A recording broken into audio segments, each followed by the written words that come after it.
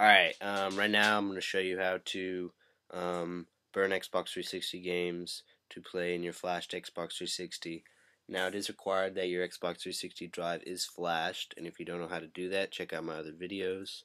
But I'm going to show you the website where you get the games right now. So, to get the games, I use this website, which does require you to have a login and password, but it's free. So just sign up for it. It's no big deal. It is like a forum-based website, so it's like all in forum style. But if you go to this thread that I have, I'll put in the description. It has all the games you could pretty much possibly ever want. But so here are all the games right here. Now all the games are in seven parts because they are large files. They're like 8 gigabytes, so they break them up. And they do use Mega Upload, which is a site where if you don't have a premium membership, it will take a long time to download. So it's kind of a hassle, but I mean, it's better than paying for the game, I guess. So what you're gonna do is say you want Call of Duty Modern Warfare 2, you're just going to copy the first link and then enter it in your browser. And if you never use Mega Upload, you enter the code that's right here. So you just do CKN5 and click download file. And if you don't have a premium membership, you're going to wait 45 seconds or whatever. So that's what you're going to do, and you're going to download all of these 7 parts, and then you'll have Call of Duty Modern Warfare 2. Now, if you don't know how to, they are in .rar files, so if you don't know how to unrar files, check out one of my other videos showing you how to do that on Mac. But you're going to unrar those files, and it'll rar them all into one folder. Now, once you have your folder, I like to rename it the game that you downloaded. So I have all my games right here, and I've renamed them all so where you know which game. Now, when you have your game, here's Call of Duty Modern Warfare 2. It's going to have 2 files, a .dvd file and a .iso file. Now, the first thing you're going to do with your 2 files is you're going to open up this program called Xbox 360 ISO Hacker, which I'll have in the description again.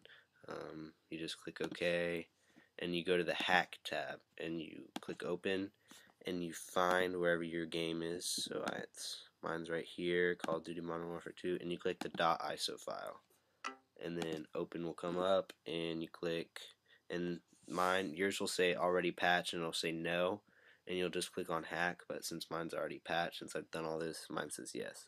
But you'll just click Hack, and once that's done, you'll just quit out of Xbox 360 ISO Hacker, and you'll open up this program called ABGX360 GUI. You just open that right up. Alright, now this is super important because you have to have your settings exactly like mine or else it won't work. So first you're going to go to the Options tab, and you're going to check VIX video padding, check Show Avatar Awards, and check for any DVD style game data corruption. Make sure that is all the same. So just pause the video right here and make sure yours is the same. Now you're going to go to manually patch or extract files. That should all be unchecked.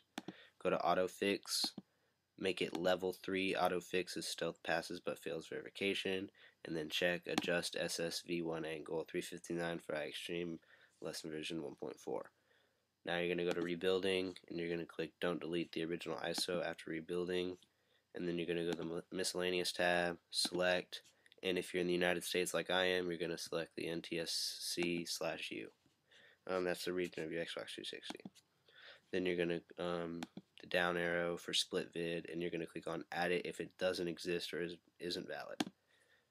Alright, those are all the settings you need. Now you're going to open up your wherever your .iso file is. Again, mine's here, Call of Duty Modern Warfare 2, and you click on the .iso file. You click open, and then you hit launch. And then this is what should open up, this terminal box. And alright, so when you're seeing all these words come up, what you want to see are all green and white letters. So if you have any yellow or red, it doesn't necessarily mean it's not going to work, it just means it's not guaranteed to work. So if they're green, it's definitely going to work. So if all your letters are green and white, then you are good to go. Down here, it'll say check-in % done. You're just going to wait till that hits 100%. Mine's at 10% right now. So I'm going to stop the video and then come back when that's at 100%.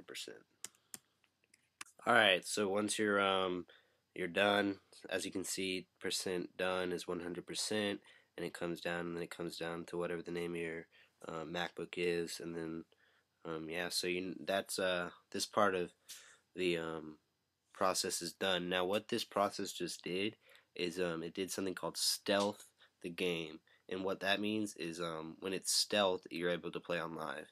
So you won't get caught when you play on live Xbox Live with these games.